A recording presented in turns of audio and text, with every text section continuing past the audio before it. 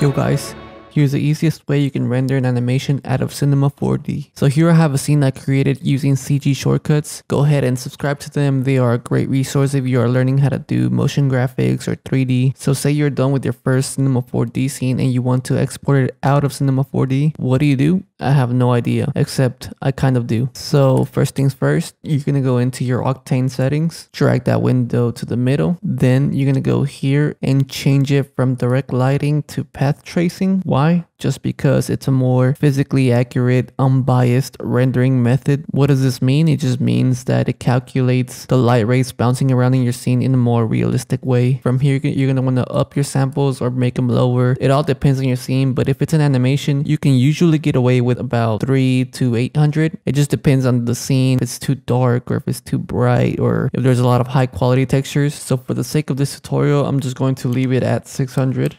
But this info is completely subjective, so this info may not correspond to your scene, but it works for about 70% of my scenes, so do as you want with that information. For the diffuse depth, I usually leave it at around 10. My specular also at around 10. It all depends on how many specular materials you have in your scene. Then you're going to set your GI clamp to 1.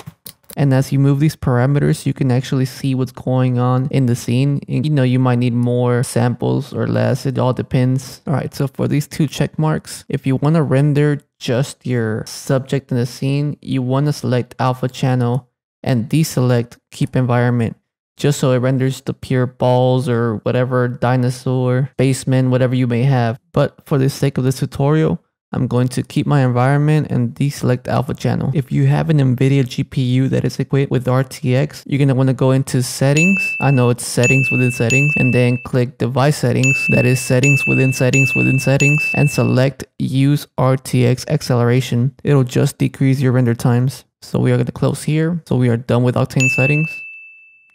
Now for the Cinema 4D settings, we are going to go into this little gear with this little movie thing. We are going to change our renderer from standard to Octane. We're going to click output. Usually you want to do this whole process before you start your scene, but in the case of this tutorial, I'm just showing you how to do it in general. So we are going to change our scene size to 1920 by 1080. From here, we are going into frame range. If you want to render just this image right here, what's presented right here, you can select current frame.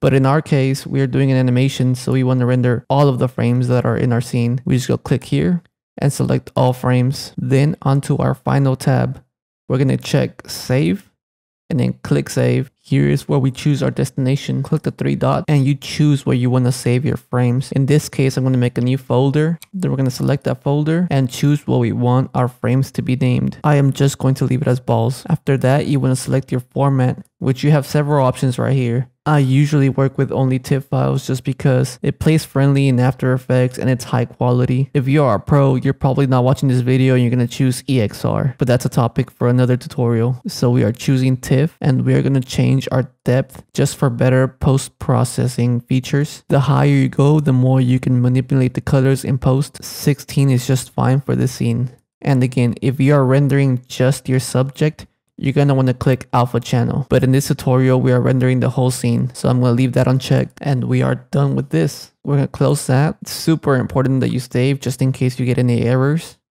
And the way we go with the render by hitting this button right here. Right away, you're going to see that your scene's going to start to render.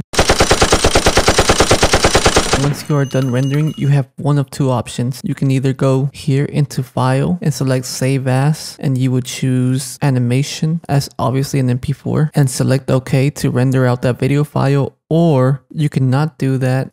Go into After Effects, right click, import file, find where you saved your frames, select the first frame, and make sure that TIFF sequence is selected and select import. From here, you will be making a sequence from this file. And there you go, you have your animation here in After Effects, ready to be exported or color graded. Pretty cool. Well, that's it guys, let me know what you want to learn how to do. I know getting started with 3D can be a little bit overwhelming, but it is totally doable just following steps.